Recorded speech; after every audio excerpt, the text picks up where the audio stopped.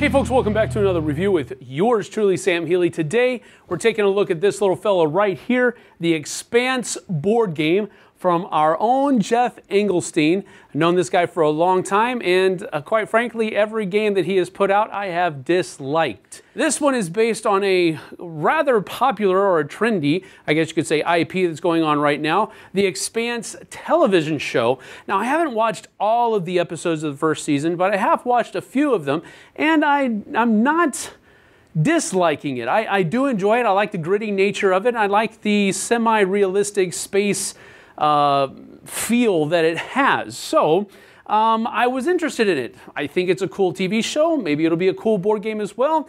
Basically, it's area control. Whoever has the most points wins. Let's get down to the table and I'll show you how it works. Then I'll come back with some final thoughts after that.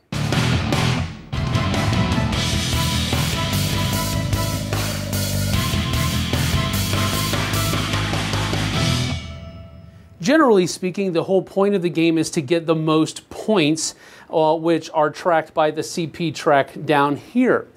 The slight twist is that it is also the currency that you'll be using to purchase these different cards, carry out their abilities, or use the action points on them during the course of your turn. So this is an economy, but it's also your victory points at the end of the game.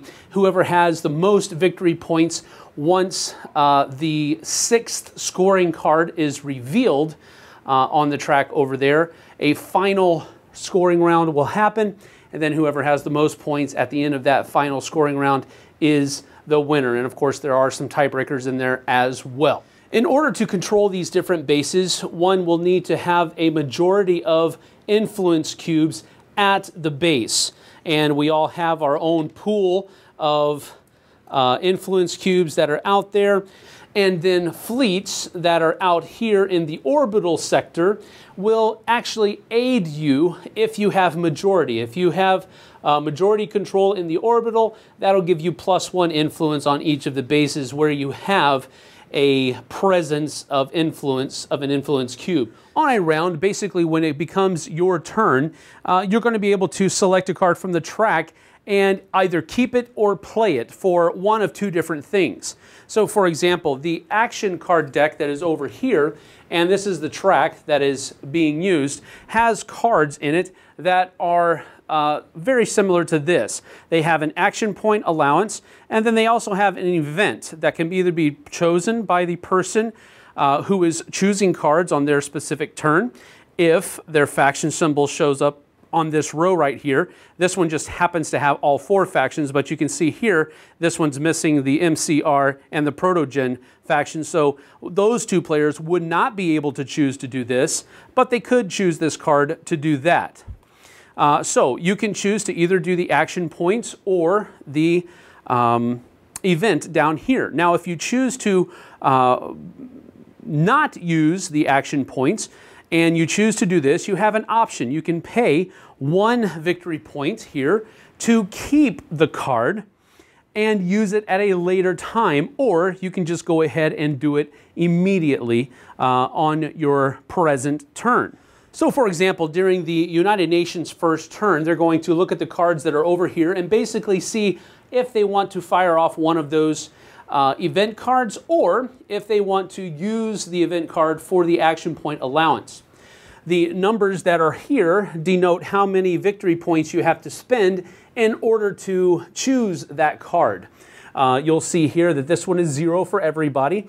This one is 1 for everybody but the United Nations. The United Nations, it's still a 0. So that's their kind of latent special ability, is that these two are always free for them. So the cards that are in these spots, they don't ever have to pay for to fire off.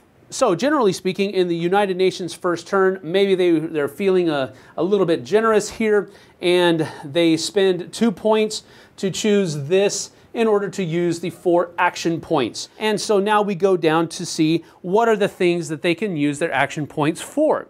Well, if they look at our player sheet here, we can move 1 group of fleets, 1 band for 1 action point. We can place 1 influence cube where we already have a fleet for 1 action point, or we can build a fleet in our Earth orbital for 1 action point. Well, our first turn, all of our fleets are already on the board, so we won't actually be able to do that. So in this first turn, we really have the ability to simply place an influence cube or move our fleets around. So we're going to move our fleet here in Tycho. We can move it 1 band, or we can just move it to another orbital. It really doesn't matter that way. So we're going to move 1, that's 1 action point. And then for a second, we're going to place influence on Vesta. And then we're also going to place influence on Ceres. Let's see. Yeah, we're going to go with double on Ceres there, right? So we have 1, 2, 3, 4 action points. That is the end of my turn. Now, since I did not activate the event of the card that I chose, even though I could have, the persons or the person or persons who control factions that have things in this row now have the opportunity to fire off that event. So the MCR here is the only other faction. So this one says here, you may move each of your fleets up to 1 band, including the Rocinate, if controlled. So this might be a good time for the person to fire this off. So he's going to choose to fire it, in which case the MCR's faction token moves all the way down in initiative order and comes over. So he's going to go ahead and do this. He's going to move each of your fleets up to 1 band, including the Rocinate if controlled. So we look over here, and he's looking for blue and purple planets. So maybe he wants to move one of his fleets over here to Thoth, because that is something that he may be wanting to go for. And then the Rocinate here, let's see here. Maybe he wants to go up here to Tycho, like so. And that is the extent of the event card. It would then go into a discard pile. And then if there were holes up here, they would shift up. But since the hole is right here, it just simply refills. And now it goes on to the OPA's turn. Now, it's actually pretty cool that a score card actually just showed up, because now we can go over that. We're just going to go ahead and say that the United Nations is going to spend 2. Probably wouldn't do that because we're already down there in the back. And we're going to go ahead and score. So the first thing that we would do here is we would take one of these bonus sector tiles and choose it. There are 2 each, outer planets, belts, and inner planets. So we would basically choose one of these, and as being the bonus sector for this turn. Looks like we're going to go ahead and choose inner planets. Now, we wouldn't tell anybody what that bonus sector is, because now, at this point, anybody who kept a card, you know, they paid the 1 CP for it and kept it to be used at a later date, they would now have the opportunity to use that kept event, or the person who controls the Rocinante can fire one of these abilities. So the MCR will go ahead and do that, not knowing what the bonus sector is.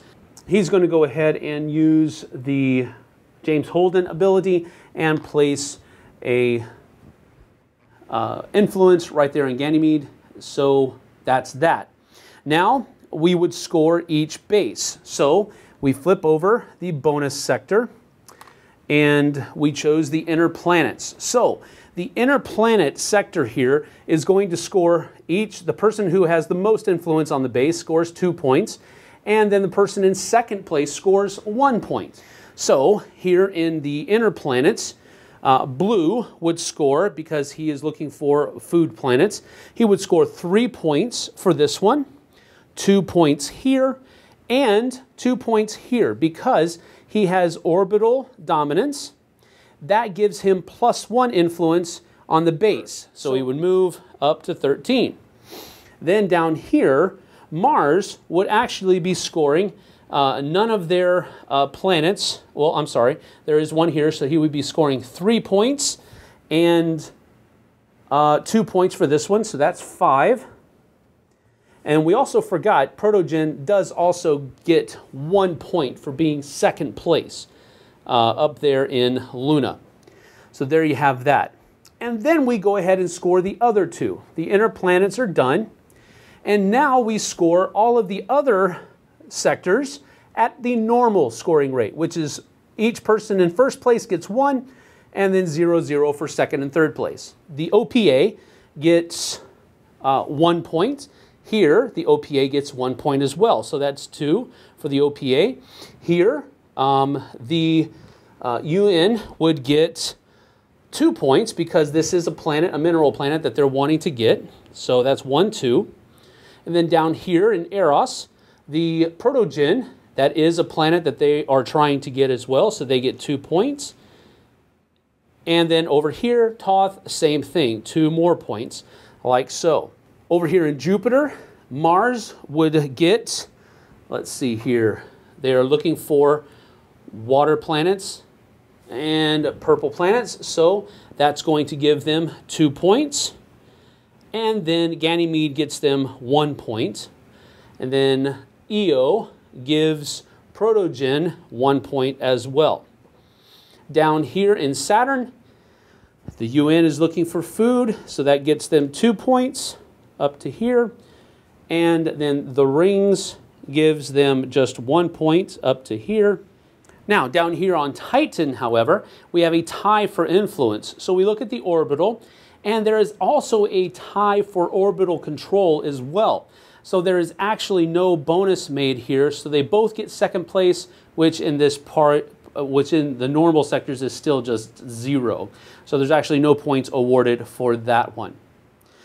After we score each base, we then gain a new faction tech. And after everybody has gained that new faction tech, we would all be able to build 1 fleet if we have that necessary thing where we have fleets available to them. And then after that, we determine who has Rocinante control. The person who is in last place gains the Rocinante, and so we're going to go ahead and move this over here, and now they have control over the Rocinante. If there is a tie for last place, then it goes to whoever is lowest in initiative order over here. And then once that scoring phase is done, we flip over another card and we continue in clockwise order. And you do that until the 6th scoring card is revealed. At that point, you score a final round, and then whoever has the most points at the end of that final scoring round is the winner. So that is the Expanse board game from Geoff Engelstein and Wizkids. Now, first things first, did I like the game? Actually, yes. I finally like a Geoff Engelstein game. One of the things that I really enjoyed about the Expanse is simply the fact at how easy it is to teach, and how easy it is to learn, and how easy it is to play. There isn't a whole lot of convolution with timed elements here and doing things as fast as you can over here. You actually, it's a strategy game. You're really able to kind of, I mean, it's tense, don't get me wrong. In some cases, maybe you don't want to go after that planet. Maybe that planet isn't one of the ones that scores you more points, but you want to take those points away from your opponent. So yeah, I'm going to fight you over here. No, I don't need it. It's not something that I'm really looking forward to, but yeah, I'm going to take those points away from you. I like those kinds of games. Now, of course, they have to be played in a rather light-hearted manner because you don't want to be, getting angry and agitated at your players. But it does have that very tense feeling to it where almost at any point, your plans can kind of be foiled, not by some random event, but by the good play of one of your opponents. And I really like when games do that. From what I do know about the TV show, all of the different factions have asymmetrical abilities that seem to fit rather well into how the TV show projects or portrays those different factions.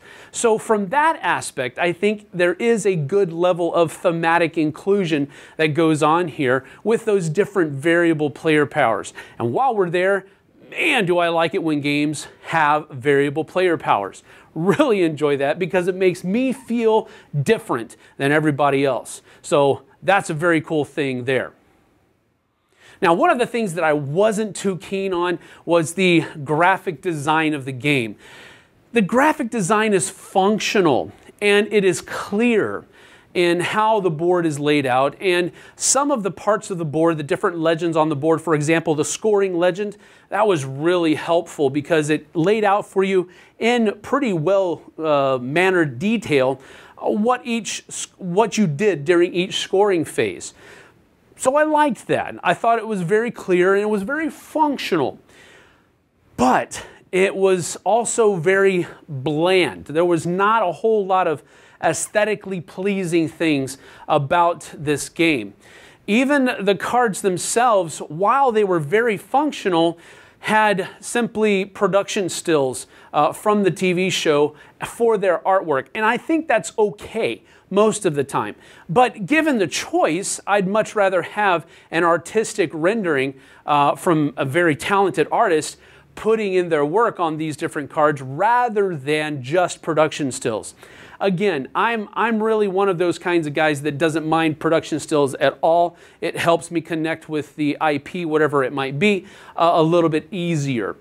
But that having been said, I also know that there are a lot of other people out there that don't like production stills at all and would actually turn them off from the game. So I think that's a downswing that the game has produced. The graphic design left something to be desired. But thankfully, it didn't bring my attention away from how the game plays and the fun and the interaction that happens within the game. So that's a bonus. All in all, I think this is a great area control game that I have really enjoyed, and it was a surprise because, as I said earlier, I haven't liked a lot of Geoff's games.